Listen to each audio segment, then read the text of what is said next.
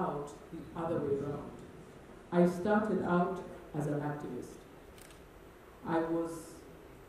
I started out working in development because growing up in Kenya, obviously you see the problems that people have, the very few who have and the very many who do not have.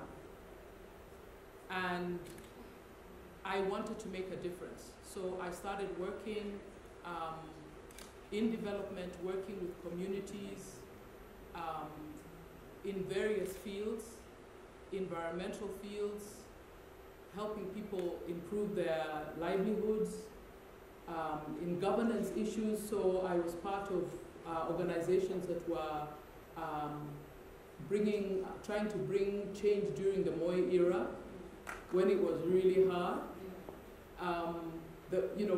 We used to teach people about the law, which could get you disappeared, about the Constitution, which could make you disappear totally, when it was incredibly dangerous.